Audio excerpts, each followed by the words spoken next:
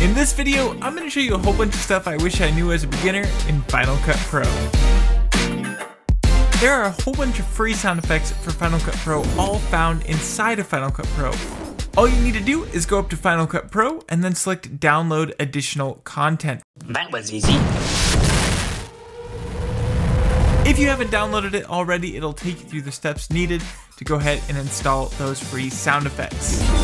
The second thing I wish I knew as a beginner in Final Cut Pro is that you can bring down just a video element or just an audio element from your browser into your timeline. What I used to do is take my video element and drop it down, and then I would have to lower the volume on each and every clip I got down here. But instead, all you need to do is come down to these little icons, click on this down arrow, and then select video only.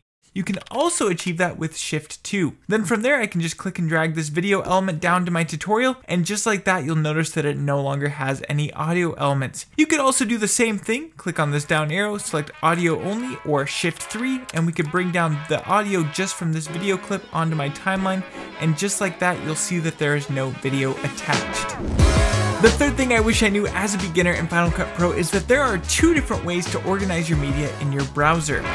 As you can see, all of my footage and media is kind of put together in one space, but if we right click, you'll notice that you have Group Clips By as well as Sort By. If we select Group Clips By, we could go over to Content Created, and now this will throw each of these clips into a group, which we can expand or collapse as needed with each of these groups. But you'll also notice that if we right click, we can go to Sort By. And if we want to sort the media, we could change it over to something like name, so it's all alphabetically ordered. We could sort it by duration, all sorts of options to make sure that your media is lined up inside of your browser in a way that makes sense. Usually a problem people have is that all their media is not lined up in the way that they would expect it, and that's generally because of one of these two options. Either they grouped it and they need to set it over to something like none, or they are sorting it by something like duration instead of by name. So just make sure you check that out if your media isn't lined up inside of your browser in the way that you would expect.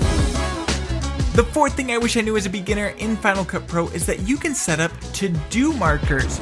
If I go ahead and scroll through my timeline, I can find a spot that I want to mark. Push M on my keyboard, that will create this little blue marker. I could push M again, and that will bring up this dialog menu. You could also get that by double clicking on the marker or right clicking on it and then selecting modify. You'll see I have three options up here at the top. We have our regular marker, which is a great visual indicator, but we can also change it over to a to-do marker. Now I could write in something like color grade, or maybe even add in graphics. Then you can push done. You'll notice that my marker is now this orange color instead of this blue color of the standard marker. Once I've completed that marker, double click on it and mark it as completed, and now that will give me this beautiful green marker. This can be a very fast way to visually indicate all of the stuff you completed in your timeline and all of the stuff that you eventually need to get to. Should also be noted, a really quick way to jump between markers is to go on over into your index and go down to tags. In here, you will see all of the markers that you've added on your timeline,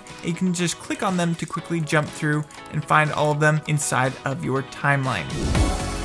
The fifth thing I wish I knew about in Final Cut Pro as a beginner is that you can copy and paste effects from one clip onto another. There's also two different ways to do this inside of Final Cut Pro, and I happen to believe that one of these is better than the other.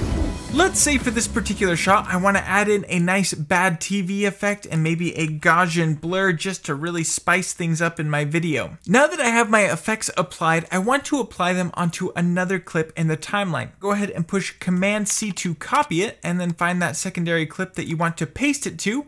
Then from there you can go up to Edit and you can select Paste Effects or Option Command V. However, you'll notice that it doesn't ask me which effects I want to apply. And this particular shot actually happened to have a transformative zoom on the shot, which it has removed. The reason for this is because we chose to paste effects. And if you ask me, it's much better to instead paste attributes. And I'll show you why. Selecting the shot, we can go up to Edit and go down to Paste Attributes, which you can also achieve with Command Shift V. Then from there, it will give you this dialog window. In this dialog window, we can select exactly what we want to paste across. So if we don't want to affect the transform position, we can go ahead and leave that disabled.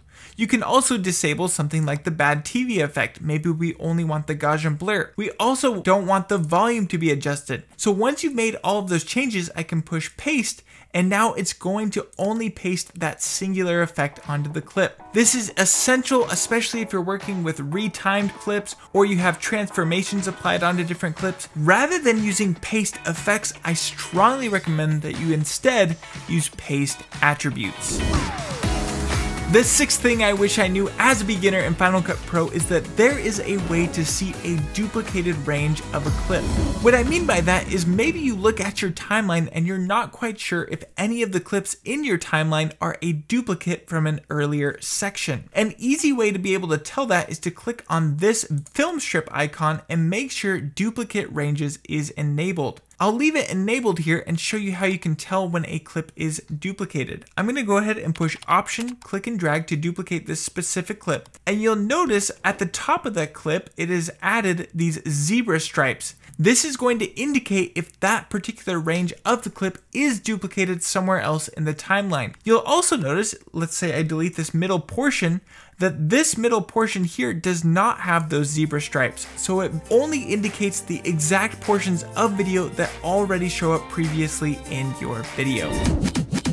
And tip number 7 goes in tandem with tip number 6, and that is there is a very easy way to see only clips in your browser that you have not yet used.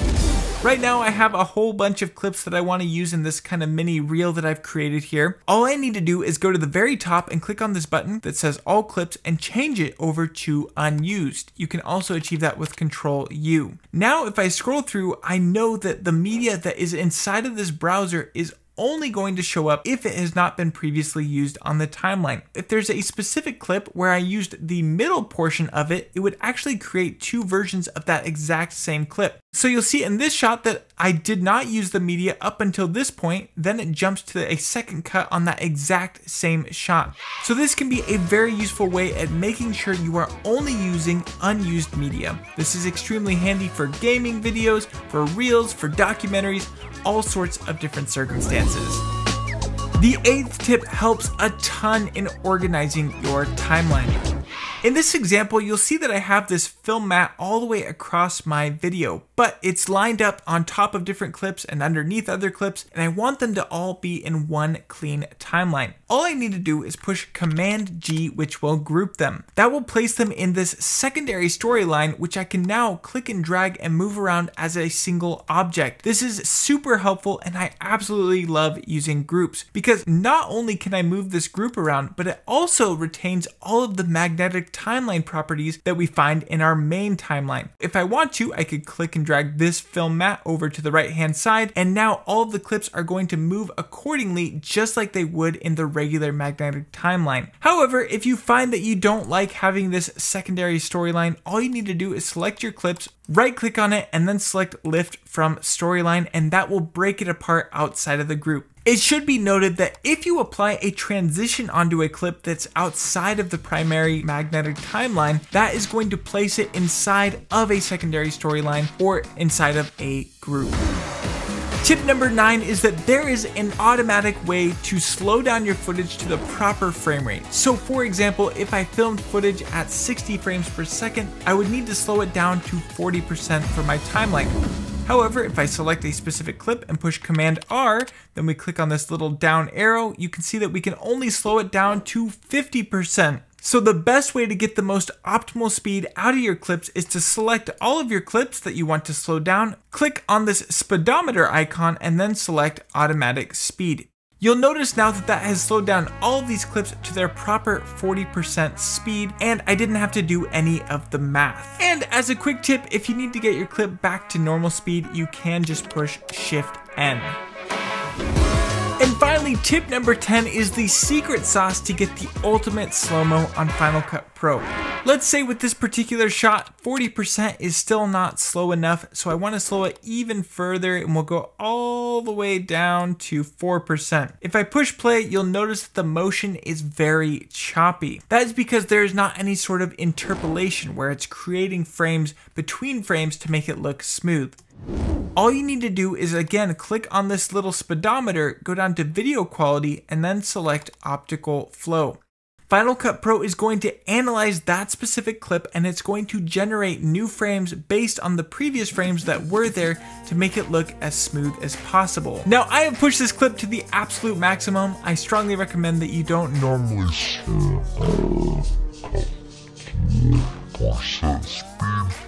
but if you ever need to, you can try out this optical flow method. Let's go ahead and take a look at how much smoother this is compared to the old footage where it was really choppy because of the particular frame rate we were working with. So that was a whole bunch of stuff that I wish I knew as a beginner inside of Final Cut Pro. If this video was helpful to you, consider pressing that like button, consider subscribing, and I cannot wait to see you in the next one.